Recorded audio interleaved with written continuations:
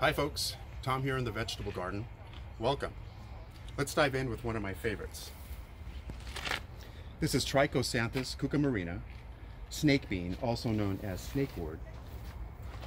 It is eaten much like a summer squash, picked at 2 to 3 feet long. Beautiful vine.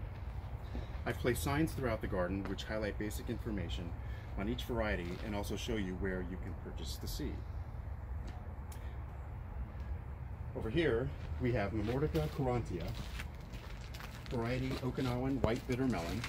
Its bitter flesh has been shown to have medicinal value in regulating blood sugar. It's traditionally eaten raw, sautéed, steamed, used in soups, and more.